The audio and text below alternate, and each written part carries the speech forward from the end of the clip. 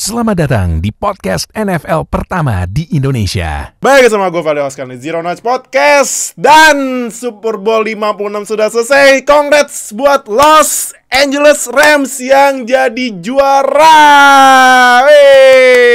Gila ya.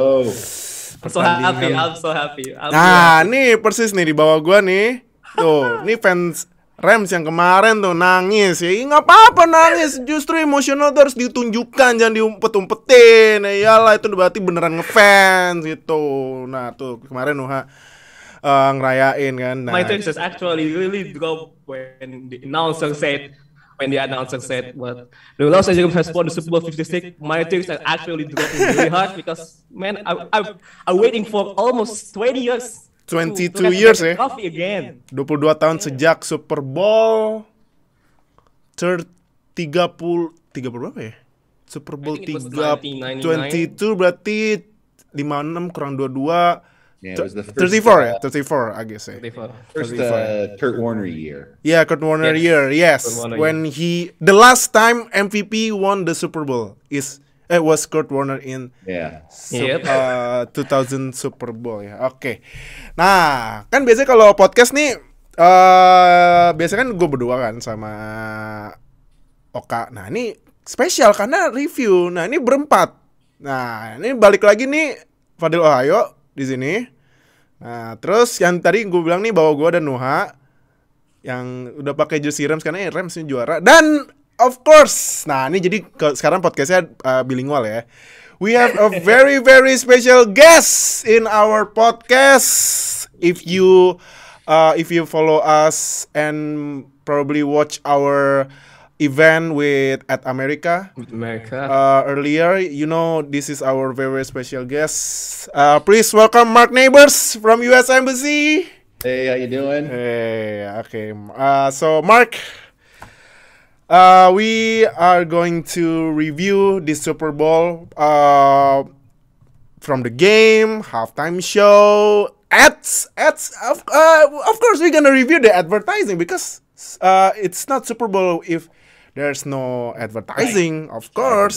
So, oke, nggak pakai lama. Jadi karena yang tadi gue bilang ya, ini podcastnya bakal commercial talks. Ya, karena ini podcastnya bilingual, jadi sekalian buat belajar bahasa Inggris ya. Nah, jadi sebelum mulai jangan lupa seperti biasa kalau kalian nonton di video podcast, subscribe, klik konten subscribe biar nggak ketinggalan sama NFL di Indonesia. Like, comment, share video ini. Semua sosial media kita udah kita tulis di deskripsi video ini. Langsung aja join semuanya, nggak usah malu biar nggak ketinggalan. Karena walaupun musim NFL selesai, ini sebentar lagi bakalan ada free agency. Ini free agency-nya bakalan gila ini. Apalagi posisi WR ya. Karena ada satu hot name kayak Davante Adams yang masih belum tahu nih gimana nasibnya. Nah, sama draft of course. Walaupun ya gue sering bilang kan nih prospek QB tahun ini nggak jelas. Tapi ya NFL nggak cuma QB, masih ada OL, masih ada safety. Itu OL prospeknya deep, WR juga deep lagi dan lain-lain. Jadi langsung aja join semua sosial media kita. Oke, jadi we will begin our Super Bowl 56 review. Rams became the second team in NFL history that won in their home stadium ya.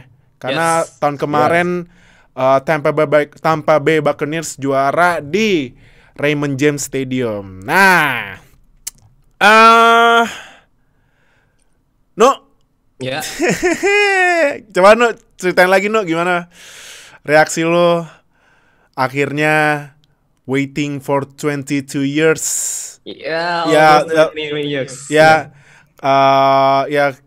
Sebelumnya kan sempat masuk ya in Super Bowl 53 against Tom Brady and Patriots and they lost 13-3. Now they won 23-20 against the young guns of Joe Burrow and Bengals.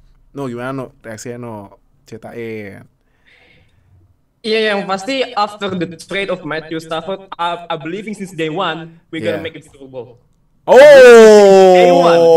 After the trade of Matthew Stafford and Jared Goff, I was believing we're gonna make it to Super Bowl because And at the first game against Chicago Bears, Yeah, I first remember. snap, first drive, first Touchdown. snap for the Rams, he make play action pass. Oh, Black and Red, yeah.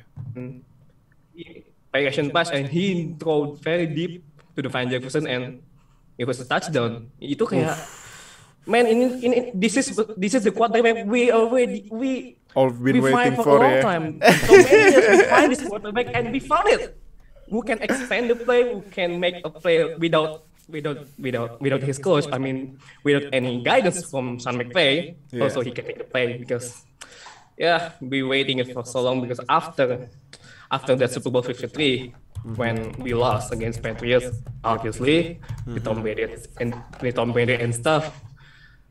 After that Super Bowl drunk, we, even though we have a winning season, our offense is like downgrading, degrading so bad because Sean McVay is really depending with the running game. Yep. And Todd Gurley was heavily injured at that season, so our Yeah. running game is not playing very well. Jadi ya agak susah juga gitu, harus depending sama Todd Gurley terus-terusan kan. Iya, betul. And then and that season we trade again our first draft pick again for Jalen Ramsey. Not Yeah. only one but two for 2 years, 2020 and 2021. Yeah. That's a huge gamble, but it actually worked out because in the 2020 season we have the best defense in the NFL, number one defense because our defensive back is really good.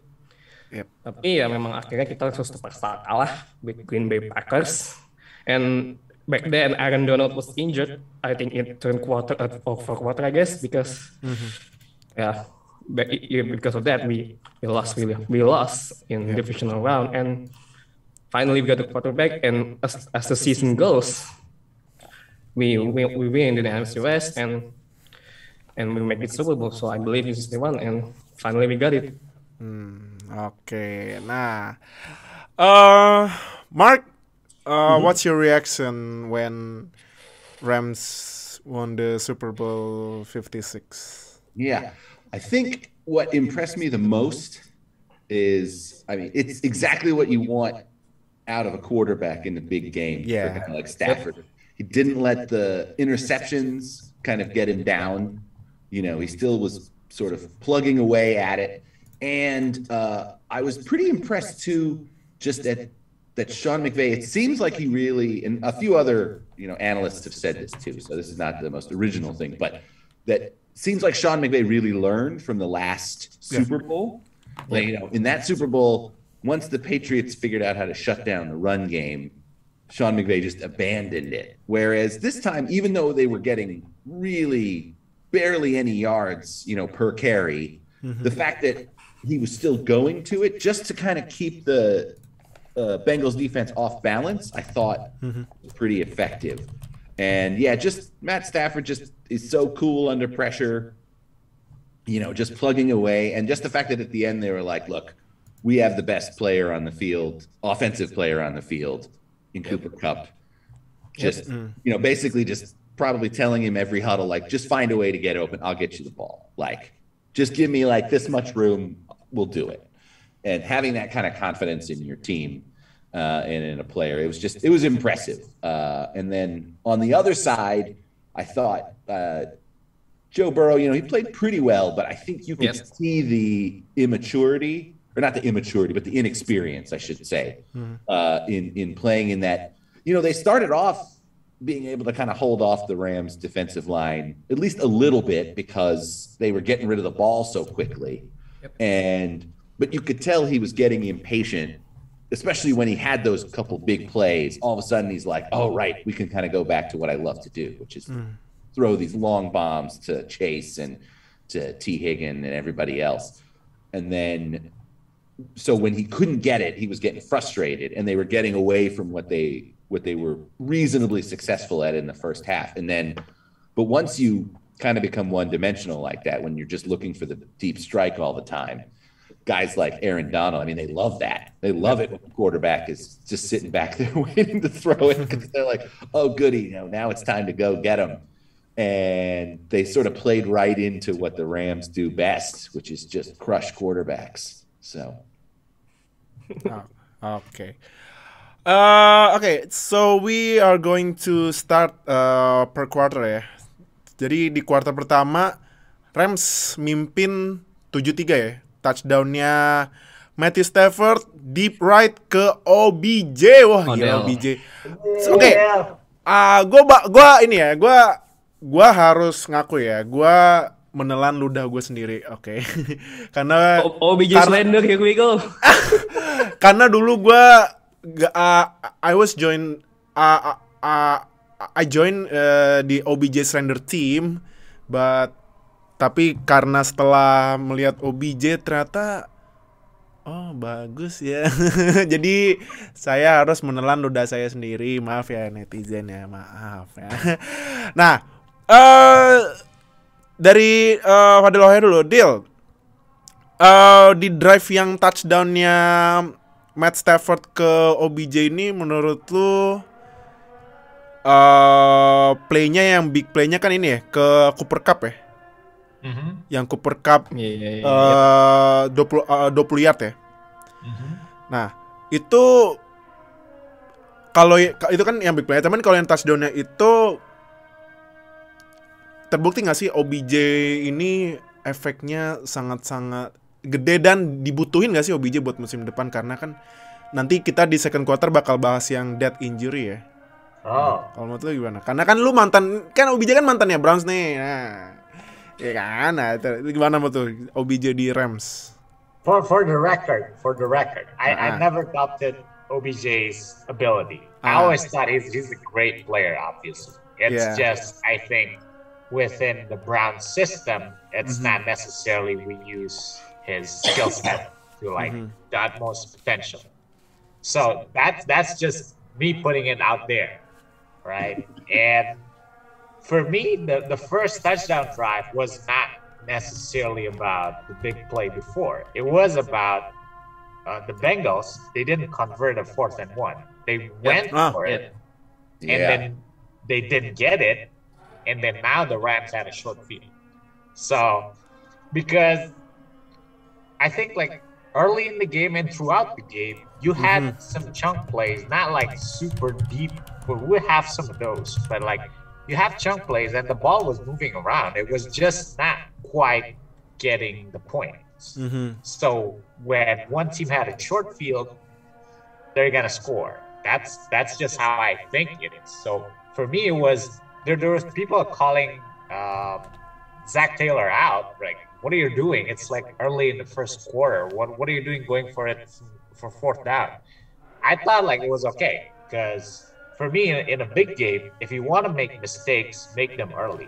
So benar. Yes. To catch up, right? So if you got like 4th and 1 in the middle of the field, right? It was around 50 yards or something. So for me, like, go for it. Like, you can live with down like 1 score early on. So it's not that consequential. right. So yeah, and I think the touchdown really kind of shine a light on like the Rams had a guy outside. We're not just talking about every shows before the Super Bowl. They're talking about Jamar Chase and then T. Higgins playing on the outside. OBJ plays outside too. Right. So I think like the Bengals had a good corner, Chidobe Awuzie. It's Uzi. But I think like Uzi. on that touchdown, OBJ won that rep. It was a good coverage. It was just a better ball and then a great catch. So I think that's kind of how it went on that drive. Oke. Kita sekarang masuk langsung ke ini ya, ke second quarter ya. Second quarter kan ini skornya jadi 13-10, Rams masih mimpin ya. Nah, tapi yang mulai jadi berubah banget when OBJ injured. Ian Rappaport said that OBJ potentially injured is ACL, ya kan? Tapi bukan ACL yang kemarin pas cedera yang di Browns ya, pas musim 2020 ya, beda lagi. The other leg. The other leg ya. Nah, so I wanna ask Mark. So SoFi Stadium use turf grass, okay, and of course the risk of turf grass is non-contact injury. So, and OBJ injured with non-contact, okay. So, do you think NFL and I see that lots of players are making petition to change turf to real grass, okay. So, do you think NFL should change all of turf, especially for those stadium who uses turf grass? Because I see the data, there are 16 stadium that use turf grass. Oh wow! And yeah, 16 turf, 16 real grass. So do you think all of 16 stadium that uses turf grass should change to real grass? Because the injury risk is really high, and you don't want your star player got injured because of non-contact injury. Because non-contact injury is far way worse than contact injury, of course. So what do you think, Mark? Yeah, I agree. Actually, I mean, the true turf and astroturf and the various kinds of sort of fake grass. Yeah, that's obviously a much newer invention. When football was first created, it was meant to be played on natural grass. I kind of like that. I mean, you do have some other risks in kind of bad weather cities with mud and stuff when you do natural grass, certainly. But for me, that's a risk that's like always been part of the game. So it's a little bit different of a calculus. Whereas, with the turf injuries, especially if you're a guy who hasn't been playing on it as much, like OBJ, since he didn't play, multiple years on the Rams, because I think Cleveland has a natural field. Cleveland natural grass. Yeah. Yep. And so it's an adjustment, and he wouldn't have had necessarily the amount of time to kind of understand the risks and how you sort of have to adjust your running and your style of play to make sure it works okay. I mean, granted, turf does make for it tends to be super high scoring teams. It does, because you can run really fast on turf in a way that you can't on natural grass.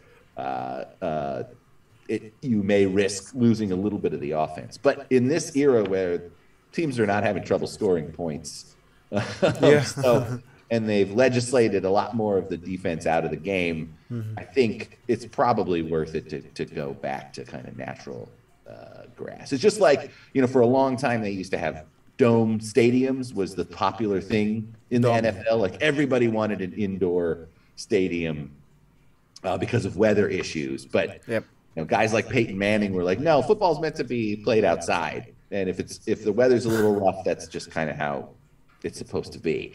And so they moved away from that, and now they have, even if they have a covering, they can take it off or put it on and off in a lot of different stadiums. And the other ones are just full open air. And so I think that's if they can change that, they can certainly change the field into more natural grass. I think that'd be better.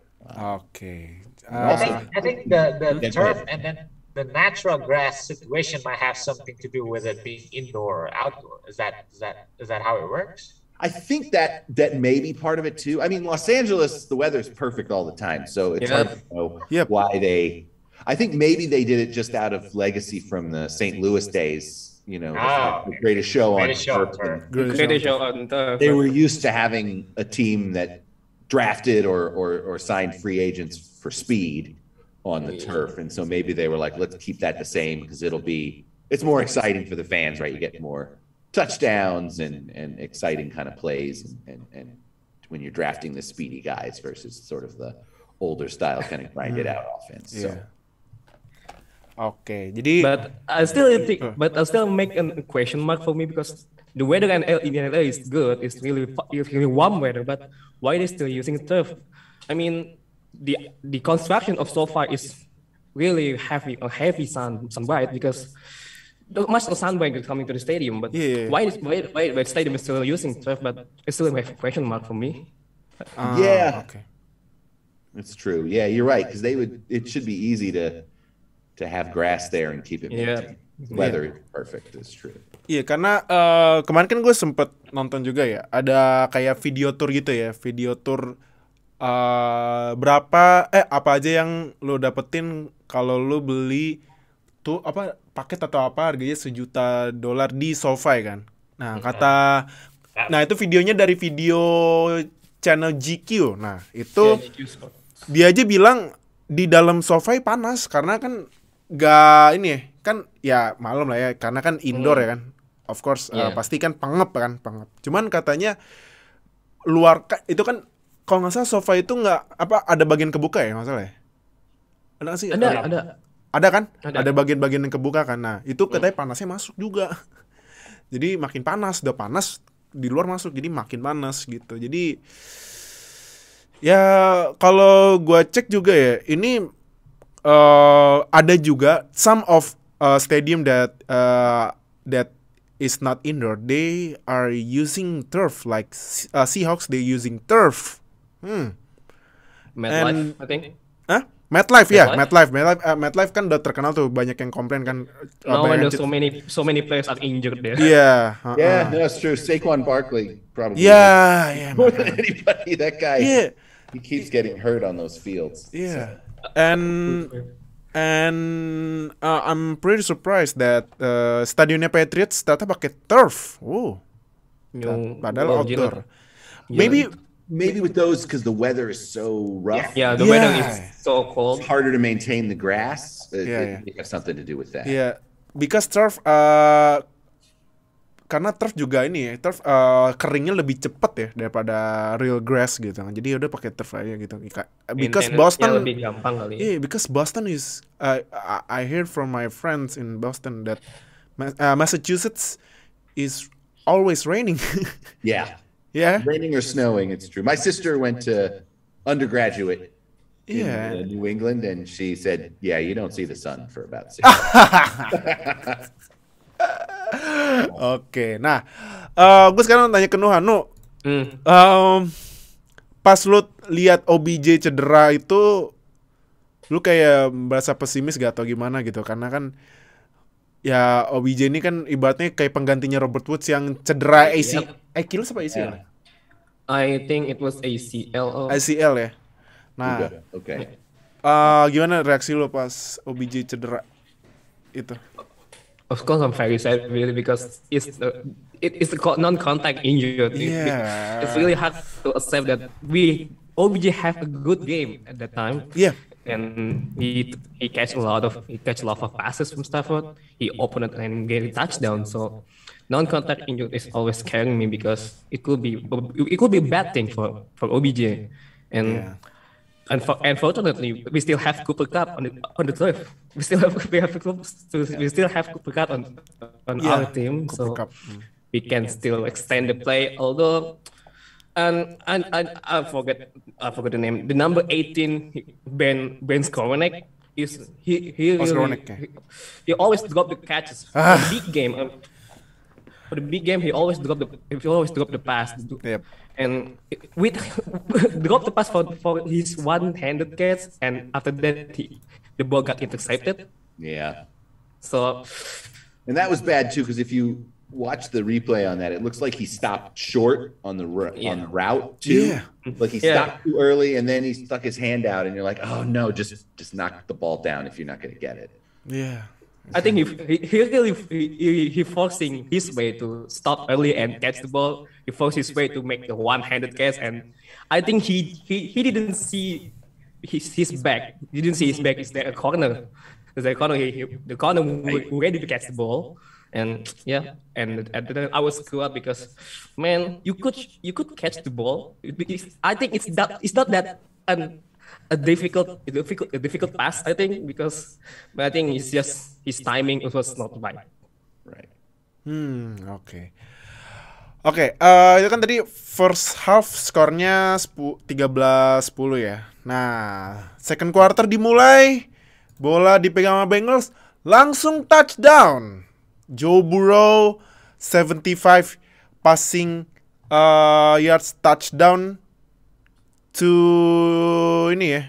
Oh tadi second quarter kan sempat ini ya, sempat touchdown juga ya, Bengals ya. Bengals yang touchdownnya ini action play Joe Mixon. Kayaknya Joe Mixon throwing the ball to I forgot the name. Itu mirip-mirip Philly special nggak sih sebenarnya? Higgins as well. Yeah, I think it's a bit like Philly special ya. No. Oh, no. The one that run Philly special is the Rams, but it's incomplete. Iya, cup to Stafford ya, ketinggian ya, too high kan. Stafford couldn't catch the ball. Iya. It was too high for. But Dil, pas lihat touchdownnya Joe Mixon ke T Higgins ini, menurut lu emang harusnya gitu apa gutsy call? Maksudnya play nekat gitu kayak Philly special dulu itu? No, like I said, I like how the Bengals came out. In the Super Bowl, I always felt like you be aggressive early, you throw a trick play first, so that if something went wrong, you can catch up. So it's always, for me, in a Super Bowl, I always watch for like who runs the first reverse. A wide receiver, like jet sweep or like a reverse, right? Because you can bet that coaches put that into it, and it always happens. And and in this case, it was a running back pass, right? It was gutsy in the sense that nobody else runs around. It's like T Higgins, and that's it. So if they don't bite on the run, that play is dead. So. Exactly. Okay. Was that on a second down? That wasn't a third down play, was it? It was at the second down. Second and goal. Yeah, that's the kind of play you want to run on a second down. Yeah. Because you still got basically 2 shots at the end zone or 2 shots at points after that if you make a mistake. And you just hope that he remembers to throw it away if the play's not there. It was kind of good in a sense that he tucked the ball first. Yeah. And then coils it out. So like if you saw as a defender, if you saw a guy like tuck the ball and run sideways, I'm coming down. Right. Exactly. So the fake was carried out, almost perfect in my eyes. Yeah, it was pretty impressive. Yeah. Okay. Abis itu next drive. Nah ini sayang sekali ya, Matt Stafford lemparin di end zone ya. Oh iya. Iya kan, dilempar ke Van Jefferson, terus di intercepted sama Jesse Bates, and then abis itu ada pemainnya tuh yang nggak main, ikut-ikutan. Gue jadi ngapa? Ini siapa ini masuk? I thought it was an intruder from spectator who jumped into the field and then celebrate, and then he is an inactive player. Vernon Hargreaves the third. Oh my god! And he cost his team 10 yards penalty for unsportsmanlike conduct. Yeah. 15. Iya, 15, but ini ya, karena kan ada peraturannya half the distance through goal ya, half the distance. Nah, itu kemarin pas lempar ke Van Jefferson and then abis itu intercepted itu ini ya, Cooper Kupp udah dijagain ketat banget ya, apa dia pakai short route? I think it was a heavy coverage from both corners because when Stafford looking the players who can catch the ball, I think it was Van Jefferson was open, but Jesse Bates had a good coverage and really have a good coverage, obviously, and so Jesse Bates can catch the ball because he played a good game for the coverage. So I think it was just unlucky for Stafford. Not so just unlucky, but I think it's quite underthrown ball because the ball is just quite on the body, the ball was dropped in the body, not dropped on his head. Because I think because of that, I think it's an underthrown ball and Bates got an easy. I think it's a really easy catch for the interception. Okay. Yeah. That play too, because it was 3rd and 14. Yeah, 3rd and 14. It was almost like just an early punt. Like that one It wasn't. I mean, it was not great, obviously, but I don't think it was. I don't know that they would have been able to move it down the field. They were anyway in enough time to kind of get some points. So it wasn't a total loss. Itu kalau nggak salah interceptionnya abis ini, abis OBJ cedera nggak salah ya? It was after the touchdown. Oh iya, oke.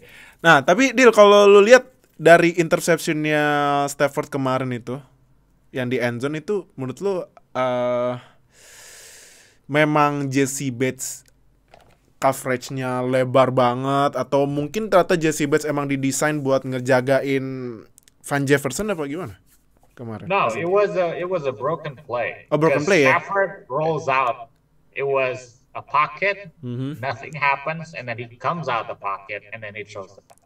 So it was a late play, and then I think what Stafford sees was that Jesse Bates was turning away. Oke, ngadep ke kanan, kiri kali ya. So like he saw. So I think quarterbacks are taught like if you saw defender's back, he can't defend the pass. Benar. Just throw it because at best it would be incomplete. But I think it's because I'm not sure whether because it's like super deep and then the pass is short, or it was because it was in the end zone. I think Van Jefferson kind of slowed down a bit, and then the ball didn't get like all the way to the back of the end zone. So like when Bates came, he kind of realized that this guy is slowing down. So he kind of looked back for the ball, and the ball is there. It's not necessarily like Jesse Bates covering or anything. I think it was just like good situational football. You know, he's not going down the field. The end zone obviously is there. You can't go further. Right. So I'm just gonna look for the ball, and the ball is there. So. Oke, nah. Habis itu kan first half habis ya. 13-10, and then for halftime show I enjoyed very much because it was my my childhood memories of all of them, of course.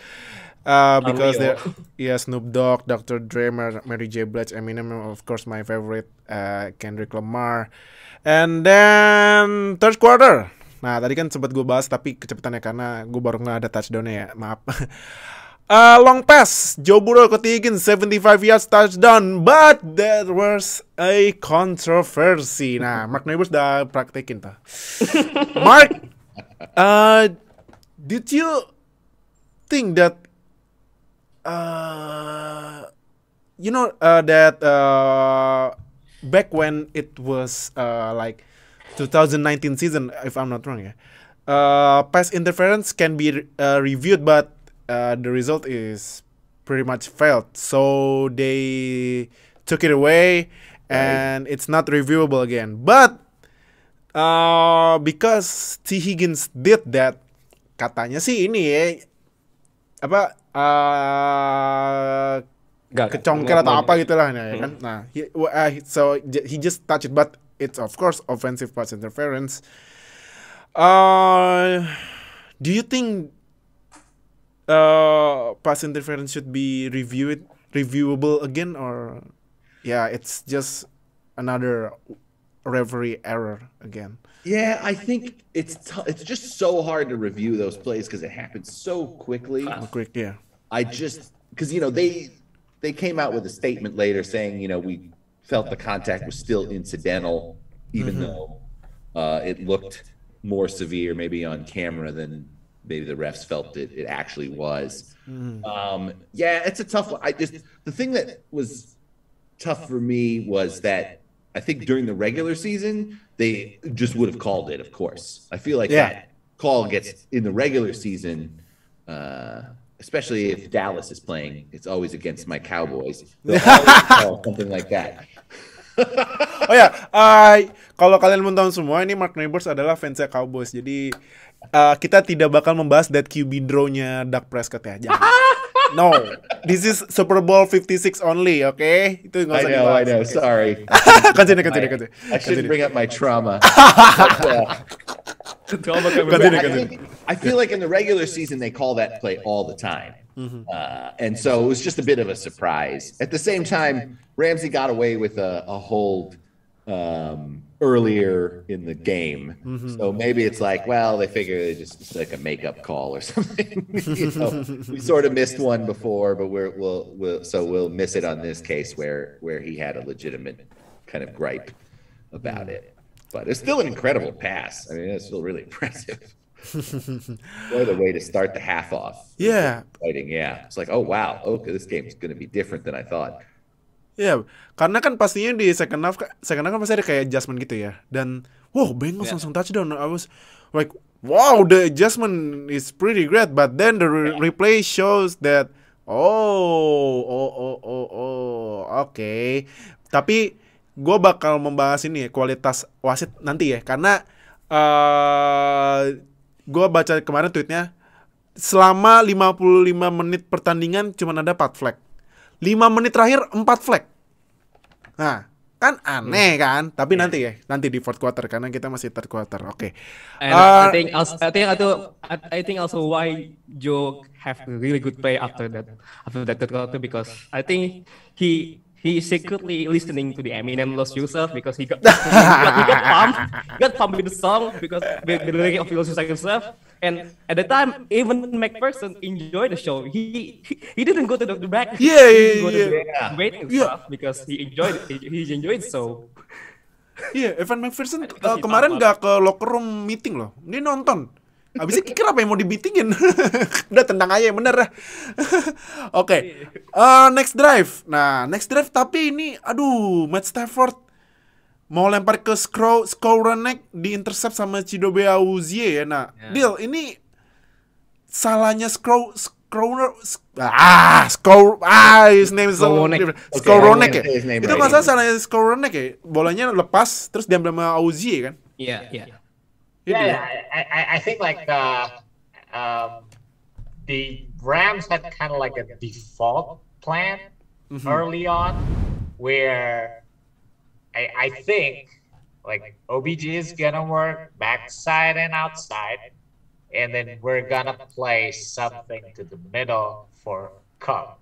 Yeah, I think that's kind of like the default plan. So I think like in the first half, OBJ had like a one in cut that was pretty big too before the touchdown. Yeah. And then I felt like, okay, now who's gonna play that position? Right. So I felt like after OBJ's injuries, Rams had kind of like feeling themselves first, like who we can count outside of Cup. Because I felt like early on, I'm not sure whether it's like the Bengals game plan for Cup or something. They put somebody on him, or it was just I think like McVay learned from this like Super Bowl loss, and then he kind of felt like, okay, I got Cup and I can use him later. I'm gonna figure things out for everybody else first. Right. There was kind of like that kind of vibe, because like he kept running when it doesn't work. Right, exactly. So he was kind of like figuring things out a little bit, not showing too many things before that last drive. So I think not necessarily Skowronek's fault. Well, he's at fault, because I think as a receiver, if the interception happens by the person who's guarding right in front of you directly, that's your fault.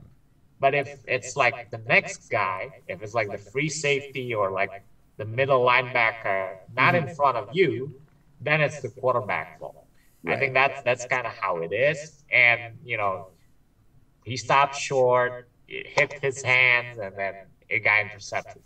It is his fault to a degree, but I think it was just the Rams kind of feeling things a little bit. Okay. Next play. Yep. Sorry, Mark. Yeah. Are we going to talk about the defensive stand after this? Of course. Yeah. Okay. Cool. Oke. Jadi kan ini kan abis interception, sayangnya Bengals field goal, and then pan. And then fourth quarter masih pan. Nah, pas kira-kira 5 menit sebelum match selesai, nah ini yang nanti gue juga sekalian bahas defensif ini ya, buat in overall ya defense ya, karena Rams kan bikin 7 sack, bro. I think the meme is reveal. The meme is prevail when. Oh iya. Kalau lu tahu ini preseason. Iya, kalau lu tahu meme-nya Bengals ya sebelum draft itu kan ada meme-nya Burrow kalau dijagain sama OL yang bagus kayak kemarin pas OL yang draft ketiga kayak Penny Sewell, Rashawn Slater, WR siapa aja ketangkep. Nah, ya bisa lah, maksudnya bisa lama gitu kan di pocket. Nah ini satu lagi Burrow, OL-nya siapapun, tapi WR Jamar Chase ya lempar tapi gitu kan. Dia kayak mau and also don't forget Burrow as confirmed and avid Jamar's going down somewhere. Oh iya benar. Tapi kemarin juga Jamar mainnya menurut gua ya cuman ya 5 catch 89 oke. Tapi kan yang sering kebuka Higgins ya. Nah tapi ini oke. Kita di fourth quarter, oke, ini kan masih pan, but then Rams megang bola 19 plays loh, 19 plays tapi cuma 4 menit 48 detik. Nah, oke, I wanna ask Mark, fourth and 1, and then they did the jet sweep to Cooper Kupp. I think there's one crucial block from their tight end ya. Kalau saya ada tight end kan? Blanton if I'm not wrong ya. Blanton. And he blocked and then cut inside and then went for first down. Mark, do you think it's like the key play of this touchdown drive or there's another play? Yeah, that was pretty crucial to me because it showed me that exactly that they were going to be like, if we're going to lose at least trying to get the ball to our best athlete, right? Our best player. We'll find a way to get it to him, even if it's this jet sweep run play. And yeah, it was incredible just how precise he was about it. It's really, for a guy, obviously you expect him to be good at a lot of things, but just as he played it like an experienced tailback back there. I mean, just knowing exactly where to cut. Most receivers, I think, would have gone to the right there, the sideline. Just tried to go to the sidelines and just barely get a yard. And he got 7 yards? 7 yards, yeah, 7 yards. 7 yards, wow. Really precise. And I was like, oh wow, that was impressive. And that was clear. It's like OH just said earlier, like keeping Kupp in your back pocket until kind of later in the game. Like we've got some things we can do with him, and we're confident that these plays will work. We don't need to overuse him early because we'll have him ready when we need him to absolutely change the game. So yeah, that to me was big, and it was exciting. It was great. Of course and the thing about that is if that play fails, everybody puts that on the coach. Nobody blames that on the player because you'll just be like, why didn't you just quarterback sneak? Or why didn't you just use one of your running backs that have been reliable all season? Because even if you're not getting much on the running game, you're at least able to get a yard. Why would you try to be all cute with a trick play?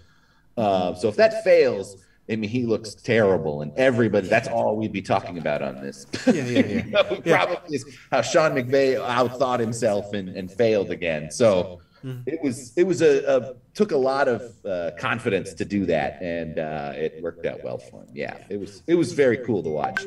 Yeah, talking about running play, K-Makers, just 13 carries, only 21 yards. You know what's crazy is I looked this stat up too before coming on here. The two lowest running totals for a Super Bowl winning team, it's both the Rams. It's the 99 Rams, and this Marshall Faulk had 90 yards of catches, of receptions. Oh, yeah. Ran for like 20 yards that game because that was back when the Rams just threw it every down. Throw everything, every damn ball, because the greatest show on third. So they hardly ran, and because the Tennessee had a really good run defense, so they were like, we're not going to get anywhere with it. We'll just throw the ball all the time. So it's really funny. The number 2 is the LA Rams, and then number 1 is the 99 Rams. 99 Rams. Let's say it was Rams with like 24 yards or something on the ground. It's really kind of Oke. Nah, Dil, buat ini ya sebelum kita bahas ke drive selanjutnya ya, Dil. Menurut lo apa ya? Kenapa running play-nya Rams di saat mereka di saat OBJ cedera tapi running play-nya nggak ngebantu gitu, cuma 21 yards kayak Makers ya. They run into bad looks. I think what the coaches would call it bad looks. You don't run against 8-man box. So for most of the game, Bengals stayed in nickel. They have 4 down linemen. They got 2 linebackers. They played nickel, Mike Hilton, and then they rolled out 24 from Bell.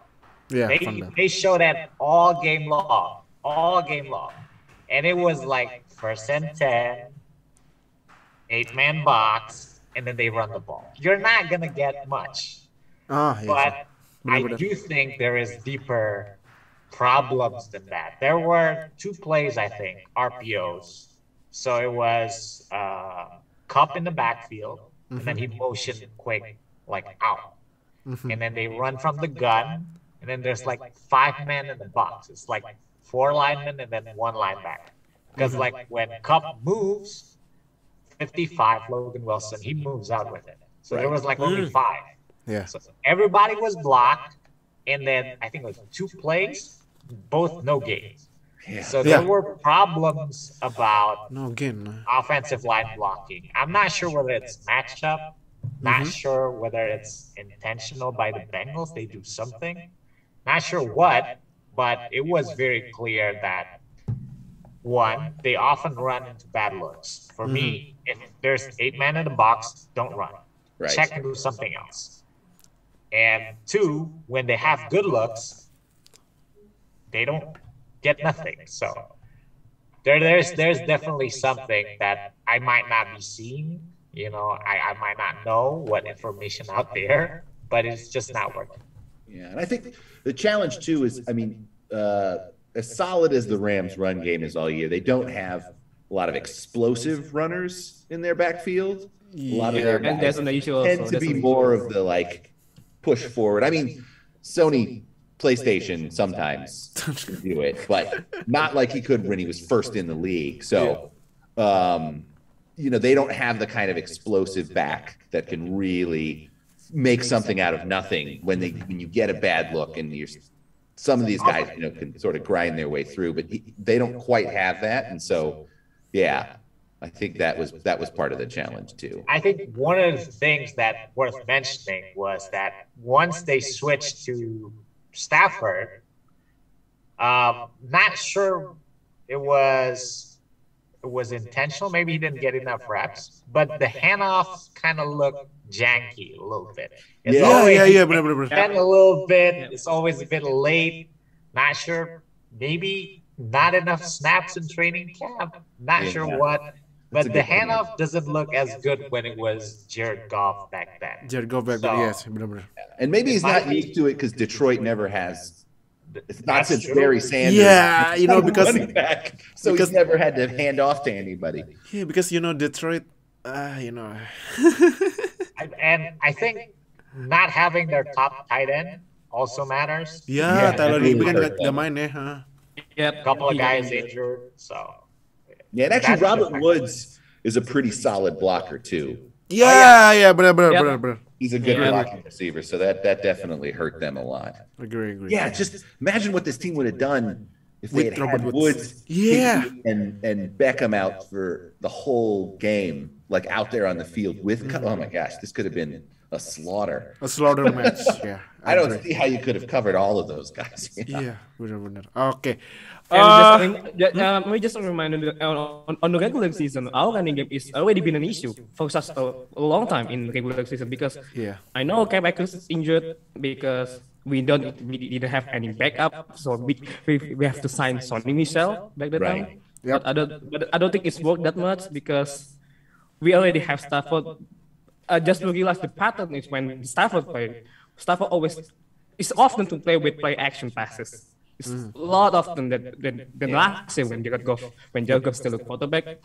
I don't think the play action is going well because Jared Goff has more of a limitation in it. So when Stafford came and play, a lot of play action I have seen a lot of this season, and our running game is not good because first the chemicals issue, and I think that's what Fadil said. Our offensive back are quite janky with the hand because I don't know when training camp they train with just only the pass blocking or something. Because they don't really focus on the running game, running blocking. I don't know for sure, but that will be an issue for this season. Yeah. Oke. Kita ke next drive ya. Next drive kan ada pass incomplete, short pass, and then habis itu, oh my god, Stafford, udah waktunya dikit lagi, no look pass, no look pass, but gue mau bilang ya, ini kan Stafford yang lempar ya kan. Kalau misalnya Mahomes yang lempar tuh sampai musim depan tuh kayaknya tuh. Mahomes tuh kalau misalnya bikin no look pass, ntar dibikin series, dokumentari, kan biasa gitu kan gorengan media. A breakdown with the physics. Breakdown ya sama peneliti ilmiah gitu Mahomes. Padahal tuh sebenarnya kan pasti pernah ditanya sama Rodgers kan pas itu yang lawan Chiefs atau kapan deh, kalau nggak salah gue lupa. Kan ditanya bagaimana pendapat Anda sama no look pass-nya Mahomes. Terus kata Rodgers dia bilang ada orang nomor 9 di Detroit yang udah ngelakuin itu sejak lama. Aduh tuh.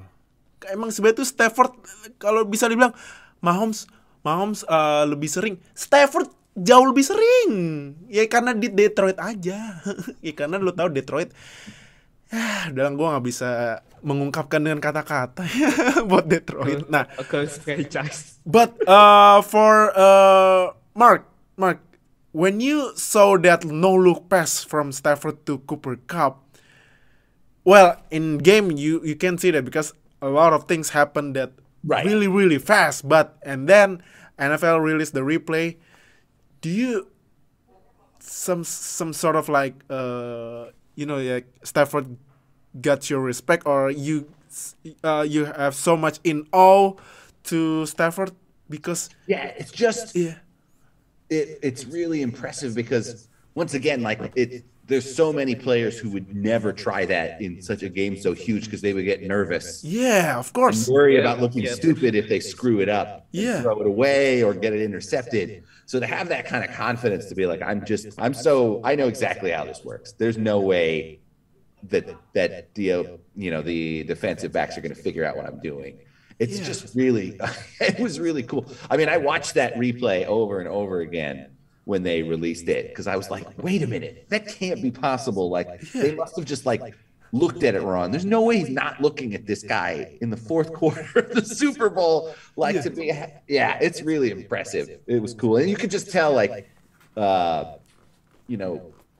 didn't need a lot of snaps to figure out his sort of psychic connection with Cooper Kupp and with his receiving core, because he just is like, I know exactly where he'll be, and I can look off the entire defense, and it's not going to be a problem because I've got the arm still, and I can do that. And Dil, kalau dilihat ya itu kan kalau lihat dari replaynya kan Stafford kayak ngeliat ke pasti tight end-nya Blanton ya. 88. Hah?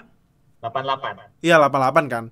Tapi kan sempat dibilang itu Von Bell karena ngelihat Stafford ke tight end-nya, Von Bell nyamperin ini kan ke tight end-nya kan.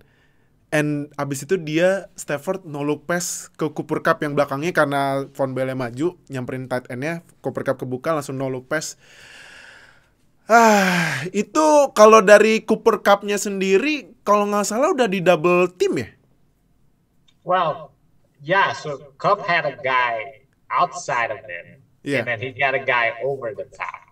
So that's a double, and then there's the guy waiting, down low, which is Von Bell. Right. Iya, Von Bell, iya. Nah, setelah lu melihat Matt Stafford that no look pass ya, yang gue gue masih nggak nyangka ya Super Bowl, dimana itu match yang buat nentuin apakah lu bakal dapet pialanya apa enggak. Di 3 menit tuh, gue cek ini pas menit ke 3 menit 6 detik loh. Lagi ketinggalan, no look pass. No, lu kalau dengan cap space yang situasinya masih kurang bagus ini, Stafford menurut tuh bakal ditahan berapa lama nih? Karena nih, nah lanjut. I think until the contract is ended, because Stafford still have, I think, 2 years. One year remaining dari sisa remaining. Lions. 1 tahun 23 juta nilainya. Okay. Why we don't extend Stafford? Because just only one season play in the such a good team, such a good environment, good franchise. Just only one season. He bring the team to the Super Bowl. So why we wouldn't extend him? Because he opening so much the play that we could never been there before. Such a pass play, and don't forget about the look pass too, because the chemistry with the Cook Cup is unmatched with any duo of quarterback wide receiver. The chemistry is unlike any others, because I was read on the Twitter or something, because they're spending so much time together for building the chemistry between them. So yeah, because I think it paid off in the end. Oke. Jadi kan kalau kalian mau mempelajari tentang keuangan NFL, karena gue juga mempelajari dan gue, wah ini seru juga sih belajar tentang keuangan NFL, gaji, cap space, gimana cara ngatur-ngatur cap space dan lain-lain. Kalian buka Spotrac. Ini ada link gimana caranya ngebukain cap space Rams sampai 100 juta loh. Nah, for Stafford ada 3 opsi. Karena Stafford masih ada 1 tahun 23 juta dolar sisa dari kontraknya yang dibawa dari Lions ke Rams. 3 opsi. Yang pertama, gak ngapa-ngapain, dibiarin aja kontraknya itu. Jadi Stafford bakal main di sisa kontraknya.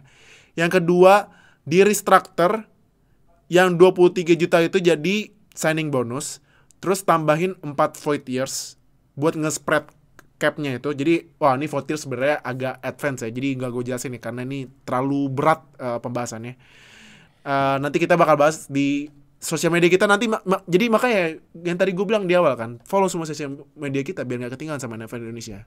Nah, yang ketiga, ini yang gue menarik ya, karena ini ada tulisannya yang ini ya selanjutnya. Jadi Stafford di extend kontrak baru dengan proyeksinya 4 tahun 168 juta, tapi dengan syarat, atau enggak gini opsi lainnya, dia ngikutin caranya Brady dan Breeze dengan ambil diskon.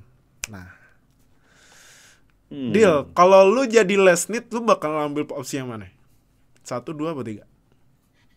Not sure yet. So what I think, the Rams had probably one of the best front office in the league, and to be the best, you have to follow certain rules, which I think one of the rules that kind of circulates around is that once you hit a certain age, it doesn't matter how good you are that year or a year before, you don't give more than 3 years contract. So you have to always have exit plans with older players. With Breeze and Brady, not only they took discount, it was more year to year with them. So everything guaranteed is like 1 year only. Not sure if they're gonna mess things up or not, but my guess, they've been really good in team building. So I don't think they're gonna mess things up. So I think it's gonna be like a 3-year deal with like only 1 year guaranteed, and then they're gonna rework each season. I think that's the kind of thing that makes sense, at least to me, from the Rams' perspective. Okay. And I think one of the things to think about too is just because the Rams are so sort of transactional, like they built this team giving away the draft picks and being very smart with the cap and restructuring when they needed to, they don't have the same kind of sentimental attachment like for example, your team, Fadil, with a certain recently retired Big Ben quarterback, who, you know, a lot of people would say probably should have retired maybe 2 years ago when the arm, you know, able to make throws more than 3 yards horizontally. Yep. And but the problem is it's such an emotional attachment to the players, because that's how their front office works. It's much more of a family atmosphere. They keep these guys in. They seem to really have affection for them, which is great, I think, as a way to live, and it's probably fun to work there. But in the business like football, you know, you have to acknowledge the reality when these guys run out of gas. And the Rams don't seem like a team that's very sentimental about it. I mean, a lot of teams would never have traded away Jared Goff until it was way too late, right? Until he's already in his 30s, and they've already maxed out every year and kind of failed in the playoffs over and over, and never really gotten above over the hump. But felt like, well, we drafted him, and he's our hometown guy now. And everybody loves him. It's impossible. And they were like, no, we need to get better. We're shipping him out, and I don't think they'll hesitate to do that. To not keep Stafford if they feel he's not going to help them anymore. And I mean, as we've been talking about, the weather's great in LA, so it's not like it's hard for them to get another quarterback. Yeah. Like, everyone will now want to come play for them because they seem like a good organization, and who doesn't want to live in Southern California? Yeah. Okay. Nah. Okay. Ini next play-nya kan ada run 80 yards, lumayan ya. Dari Akers dan juga pas dari Stafford ke Cup incomplete. Nah, ini yang kontroversi. Oke, jadi udah third and goal di 80 yard line, di yard ke-8. Matt Stafford lempar ke Cooper Cup ke tengah kan. Dijagain sama Logan Wilson. Ternyata dibilang penalti defensive holding. Nah, gue gak bakal nanya Noah karena Noah bilang pasti itu holding. Nah, gue nanya ke lain ya. Of course holding. Iya. Nah, gue nanya lain ya. Oke, so Dil, menurut lu itu defensive holding gak? Karena ini defensive holdingnya kan sangat membuat kesempatannya buat Rams. Ya kan abis itu Tarjun menang ya. Tapi ini defensive holding apa enggak sih? Kadang kan sebenarnya kan cuman ya kalau lihat kan ya nyentuh doang, tapi kan mungkin ya rules is rules gitu kan. Dan pasti fans Rams bilang ya itu holding of course gitu kan. Tapi kalau menurut gimana deh? Personally, no, that's not. No, okay, kenapa? Because I think he touched him, and then he turns outside, so his hand is like there, and then he tries to go, kind of pulls his hand, and then switch hands. So I think that's not a hold. That's not a hold. Okay. But I do think there is a change of tone. Itu perbaton. Because I do think you brought up the points that the first 55 minutes only 4 flags. Yeah. That's already itu yang nanti gue bahas. Okay. The dancing guy from the bench. So that's one. And then so there's really only like 3 other penalties, right? Yeah. I do think like in big games, like there is a saying that, you know, they don't call that in Super Bowl. They're just going to let you play, basically, right?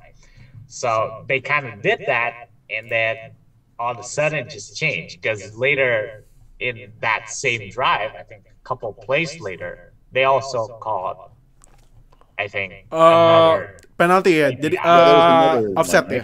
Offset. Yeah, that's the OPI and then targeting, but there is also, was it that drive? There's also one, I think. Unnecessary roughness. Front bell. No, I thought it was another DPI. Oh yeah. There's another DPI. So I think there is a change of tone, which all of a sudden the ref said, okay, we're going to call this. So I don't have the problem with calling the first one, the Logan Wilson one. Yep. I don't have a problem with that. But the way they changed the officiating right away after that. Okay. Yeah. All of a sudden to have all those penalties right at the end it made the game a little less fun, and it had been a great game so far and pretty cleanly played. And I just felt like, okay, well now frankly, I know I'm not supposed to bring it up again, but now it was starting to look like when Dallas plays. All they do is commit penalties every play and embarrass themselves. So, but Mark, I didn't know actually football could be played so cleanly. It was very impressive. Seeing people get the snap off on time, knowing how much time on the clock, it's really impressive how that works. Nah, oke, tadi kan gue sempat bilang juga ya, karena gue udah bilang di 55 menit 55 menit match cuman 4 flag. 5 menit terakhir 4 flag. Oke, Mark. I saw someone in Twitter that, or I don't know, some broadcasting said that, well, in final the quality of refereeing should be increased, not give flag easily in like some crucial moment. But do you agree that the quality in just in just Super Bowl should be increased? Yeah, I mean, normally you would hope they would get their kind of best officials, and I know they review officials' records all year round. They're always looking to make sure that guys aren't missing stuff or calling too many flags during every time they're a referee. So you hope that that's the case. In this case, yeah, I think my problem is similar to a lot of other people's. This was just the inconsistency of it. It's like if you're going to play, that's fine, no objections there, but just keep letting them play. Don't sort of then all of a sudden decide like, okay, now we got to watch this really closely. It's like, well, then that changes the way everybody's strategy goes, and you're going to call different plays if you're not going to be able to get away with certain stuff, of course. And so it was just really kind of jarring. It was a bit of a surprise to see like, oh, wait a minute, this is a very different game now with the officials really calling it much tighter. And so that was a surprise. You would hope for more consistency, really, in a Super Bowl in a game like this. But. Oke. Nah, terus kan abis itu ini ya, yang touchdownnya di offset ya, repeat play. Abis itu penalti lagi, defensive pass interference oleh pemain favorit kita semua ya, Eli Apple. Eli Apple, man. Oh my god. Kalau kalian nggak tahu ini Eli Apple ini memang gue sering bilang kan nih cocoknya banyak banget nih, bacot banget tapi mainnya. Dan Eli Apple ini kemarin jagain Cooper Cup kebobolan 2 touchdown. Dan kalau kalian lihat di sosial medianya itu hampir semua pemain khususnya mantan teammate-nya ya, karena kayak di teammate-nya dia dulu di Giants kan, dia kan di draft di Giants, terus pindah ke Saints, habis itu ke Bengals. Nah, teammate dia yang di Giants sama di Saints langsung ngeceng-cengin dia. Terus juga dia sempat nge-trash talkin pemain Ravens sama Chiefs juga langsung pada ikut-ikutan. Langsung This is funny. Iya, Eli Apple. Aduh. Nah, abis itu sempat run ya, no gain, tapi abis itu touchdown Rams buat memimpin 23-20. And then the last drive Bengals, padahal ini ya first play-nya langsung ini ya passing ke Jamar Chase 17 yards. Oke. No, lu saat nonton Ramsey versus Chase, ini Ramsey kewalahan gak sih jagain Chase? I don't think so because Ramsey play with good coverage. I mean, the moment when he coverage Chase, although there is some play he got burned or something with that. But overall, for the overall matches, he played a good game. He covered Chase really well. But it's not necessarily an issue for me because the touchdown is not from Ramsey blowing the coverage from Chase. Although there's one play in it, but overall thing, he played a good game. Oke. Kalau nggak salah ini ya yang tadi dibilang sama Nuha yang sempat kena burn itu yang di second quarter ya, Dil ya, yang long pass di kanan kan? First half. There was one. Iya kan, yang habis itu touchdown kan ya? Kalau nggak salah ya. Nah. Touchdown from Chase.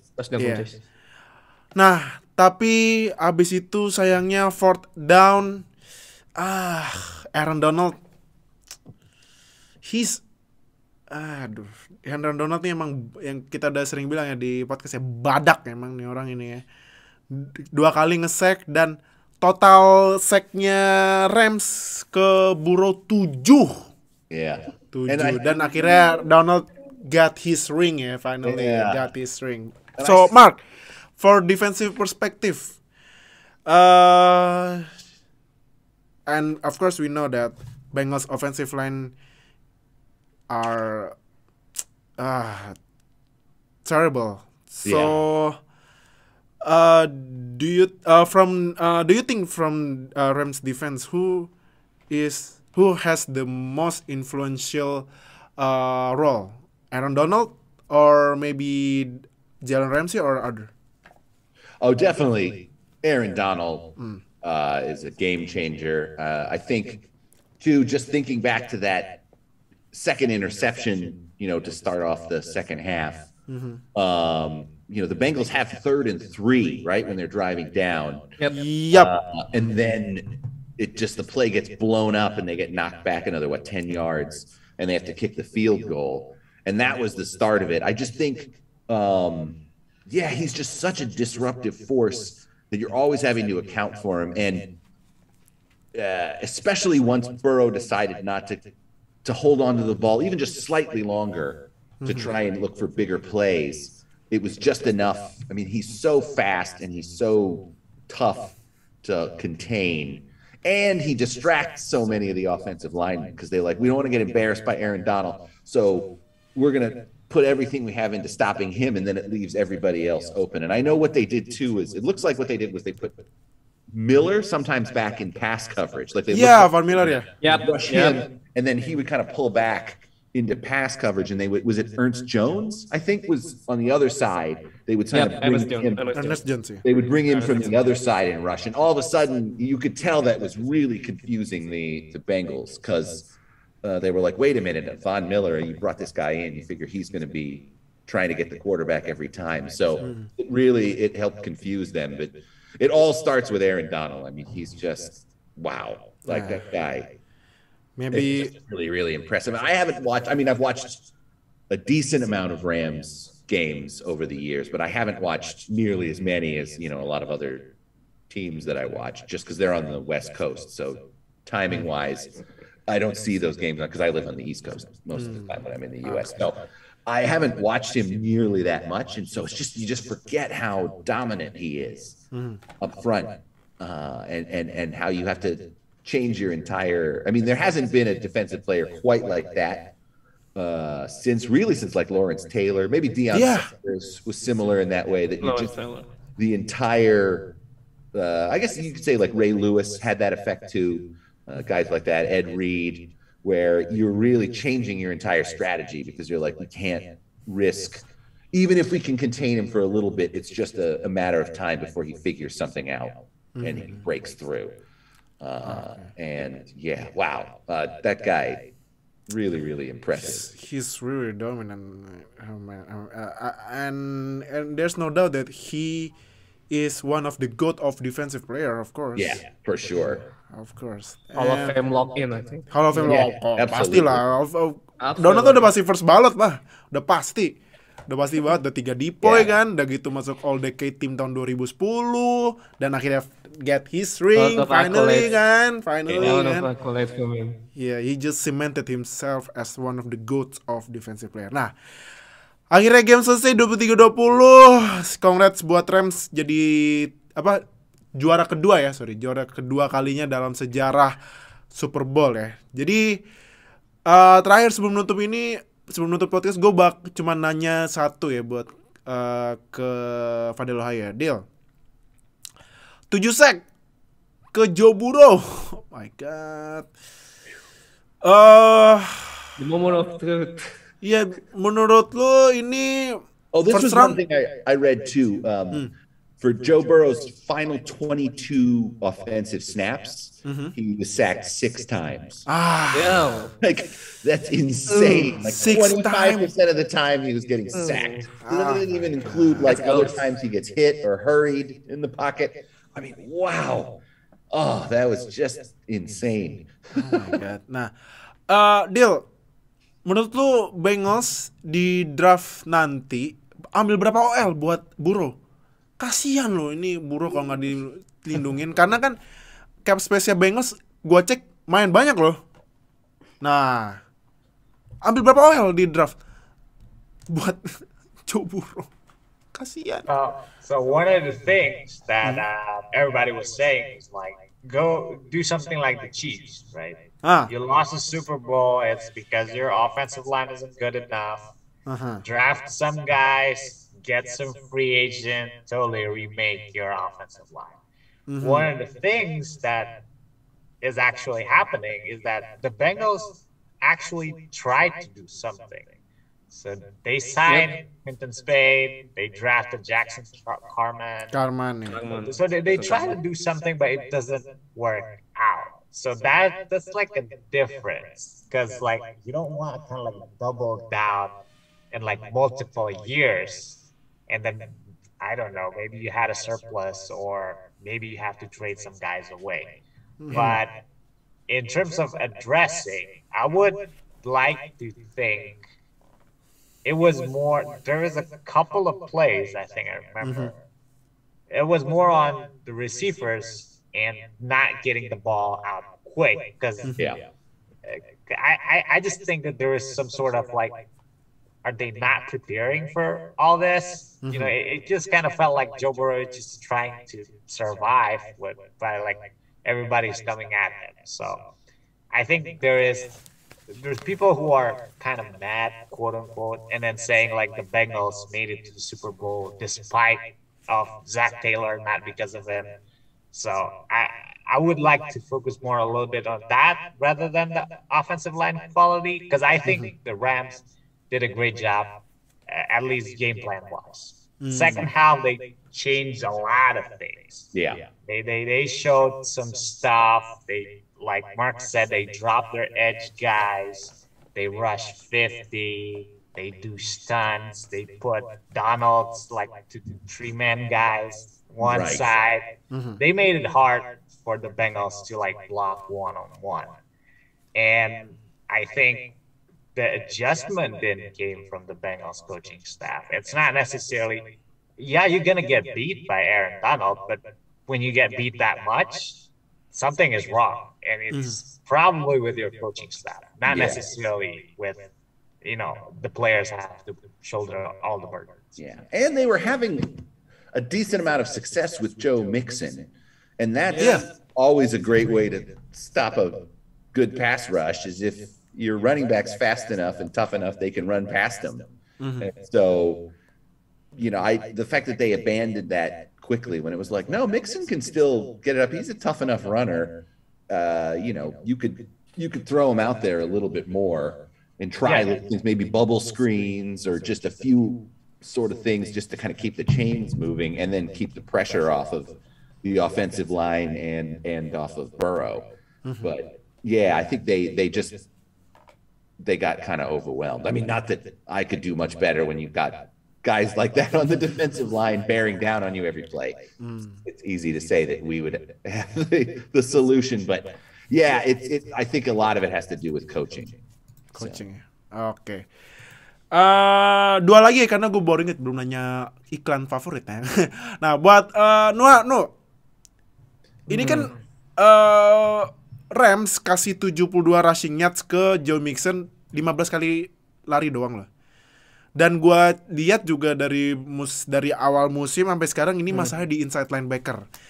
Apakah Rams bakal nge-trade picks-nya lagi karena F them picks buat cari inside linebacker yang elite, karena ya Rams baru punya first round tahun 2024 loh, bukan 2023, 2024. Apa gimana nih, apa cari inside linebacker di draft di late di kan 2022 Rams day 3 ya, baru day ketiga ya punya draft pick ya? Day kedua. Day kedua udah ada ya? Nah, itu mesti ngapain nih buat nyari inside linebacker, karena memang isu defense-nya Rams kan di run defense ya. Run defense. I don't think they will figure it out lately, because just 2 seasons the problem is always the same. Inside linebacker all along. Yeah. From 2020 and 2021, the problem is always inside linebacker. And still they can figure it out. They already drafted rookies, Ernest Jones in 2021, in 2020 as well. Tyrell Lewis or Tyrell Lewis. I think it came from Oklahoma or something. I forget. But it didn't work out. The problem is it didn't work out because we couldn't rely only for the four defensive linemen. We couldn't rely on just only for that four person. We can't rely on that. We need someone inside, but we still figure it out. The team still didn't figure it out. Maybe they will try to in free agency. They try to searching. Maybe we have a free agent. With free agent stuff, some players, I think. And the Falcons just wave Dante Fowler. That's the recent news. So I think, maybe it's a little, just a chance. Still have maybe Rams will still have giving him a chance to coming back to Rams and show his work again. And because Dante Fowler was in the Rams and he played good games in 2019, and because of that, Okay. Falcons. Yeah, we still. Yeah, I think. Oke. Ini ya buat menutup podcast ini, karena tadi gue udah bilang tidak ada Super Bowl kalau nggak ada iklan ya. Mark, kalau my own favorite because I rewatch it again. My own favorite is the Silverado commercial because it was like remake of The Sopranos. Oh yeah, intro. that was fun. Wow, I like that one too. Because The Sopranos one of the greatest TV series ever. So they remake it with his daughter. Yeah, and son. Yeah, and his son. Because the actor of The Sopranos has passed away. Right. So yeah, that's my favorite. Mark, which one? Tony Soprano. Sorry, Tony Soprano's daughter and son. Mark, which Super Bowl ads is your favorite? I really thought the Arnold Schwarzenegger one was pretty. Oh yeah, that's Schwarzenegger. Yeah. Where he was Zeus with the electric car and zapping. I thought that was pretty cute. I enjoyed that one. And the real estate one for Barbie Dreamhouse. Oh yeah, it turns out insurance, if I'm not wrong. Yeah, it was for mortgage or insurance Mortgage, or something like that. Yeah, I thought that was pretty clever, just with the other dolls who were like trying to buy the same property and then they buy the He-Man castle instead. Anyway, I thought that was pretty funny. I like those were probably my two that I really liked. Okay. Deal, lo apa nih kan favoritnya kemarin? No man, I like the dog robot. Oh yeah. Yeah, yang itu ya. Yeah. It was kind of like heartwarming, he jumped and then the battery rims out and then he got charged. So I thought that was like a felt good like that's pretty cool. Yeah, that was fun. Okay. Terakhir iklan favorit apa? Karena kan kalau nggak salah lu apa nih? I think it's the most annoying ad in the Super Bowl is from Coinbase. Oh iya, Coinbase di QR code ya. He just an QR code running like a bouncing DVD. Bouncing DVD logo sih ya. And some kind of that stuff. was crazy. And nothing else. But Yeah. we follow along in the most minimalistic Super Bowl commercial ever. Iya. Because also when I read the news because the USA Today said the ad is cost about $13 million. $13 million just for that. $13 million. Just a running QR code and they spend so much money because with that ad. But yeah, I think it's pretty effective. It's effective, yeah. And Yeah, no, because of true. that, Everyone remembers that ad. That's true. Yeah. But who doesn't remember that? But what makes it And lanjut. And after the ad, the company apps reportedly crashed after a lot of people have tried to scan that QR code and try to open the app, and it got crashed. Yeah, and got It's crashed. very Yeah. funny. And what bothers me with that Coinbase app itu yang gue kesel gak kena pojokan itu. It didn't hit the corner like correct because it's like oddly satisfying moment when that logo hit the corner. So yeah, it's simple, annoying, but effective because a lot of people watching Super Bowl. So you have to do something that is not traditional. Well, it's traditional, but it's not like what people expecting because karena kan orang expectnya kan iklan Super Bowl pasti wah meriah, wah tahu lah ini cuman QR code gerak-gerak doang kayak logo DVD kan because I thought that my TV was broken. Me too. Because of QR code. Is there anything happen with this? And then turns out it's an ad. Oh my god. Yeah, it was crazy. Yeah. So, ya. Jadi itu podcast Super Bowl 56 review kita. Nah, pastikan kalian dengerin. Nah, ini Inggris semua ya nggak apa-apa. Kalian belajar bahasa Inggris lah, ya kan. Jadi, thank you, Mark, of course, and always our special guest for Thank our you so podcast. Hopefully, you can join us again for a future podcast. Yeah, let's do it. Yeah, and then and also our fantasy league for 2023. Absolutely. I have to redeem myself after that terrible. Oke, nah, thank you juga buat Fadayo dan Nuha yang udah join. Nah, jadi buat kalian nonton semua, jangan lupa seperti biasa subscribe, subscribe biar nggak ketinggalan sama NFL Indonesia. Like, comment, share video ini, juga follow semua sosial media kita di deskripsi video ini. Langsung join aja, nggak usah malu-malu. Karena gue udah bilang dari kemarin kan kalau udah ketinggalan NFL beritanya satu aja udah ketinggalan semua. Makanya jadi gak usah malu-malu, soalnya join. Buat yang dengerin audio only di Spotify langsung follow aja biar kita upload dapat notifikasi. Jadi thank you udah nonton. Musim 2021 udah berakhir, tapi konten kita nggak bakal habis. Jadi yang tadi gue bilang follow sosial media kita. Oke? Jadi thank you udah nonton. See you di konten-konten selanjutnya dan musim 2022 ya. Karena jangan lupa free agency bakalan gila dan draft juga bentar lagi. Jadi thank you semuanya dan nonton dan dengerin. See you di episode selanjutnya. Dadah semuanya. Thank you. Ciao. Terima kasih telah mendengarkan podcast